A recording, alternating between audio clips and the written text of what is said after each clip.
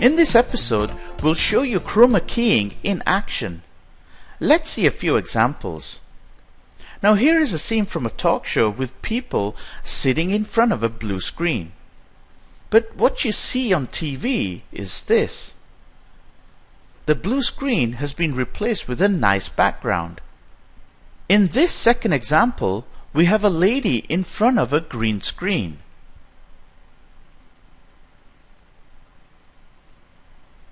But what the user sees is this.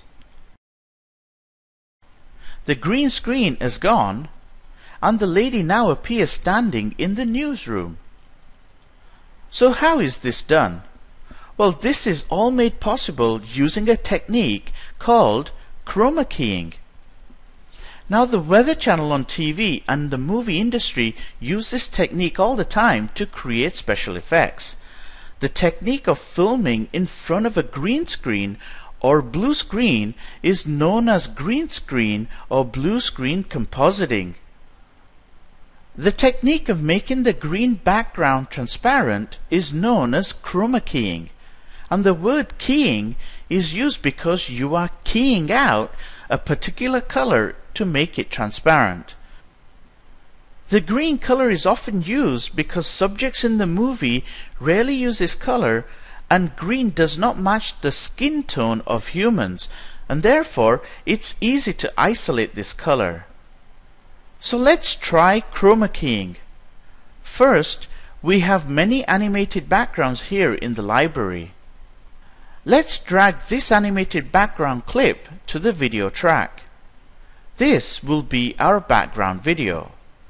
Now let's drag this lady with the green background onto overlay track 1.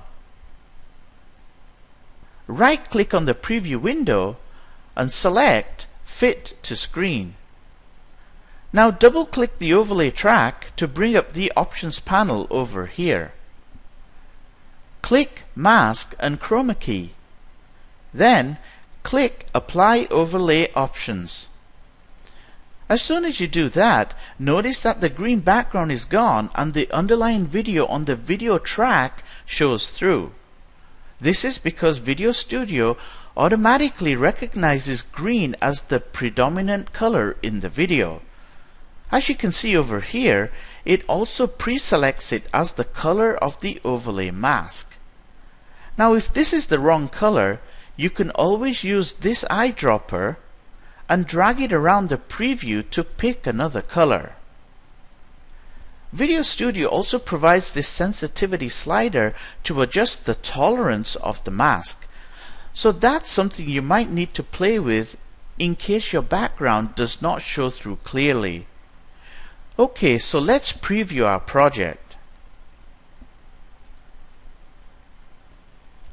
So that's chroma keying. Now using the same technique, you can be creative and use any background. Here are a few examples.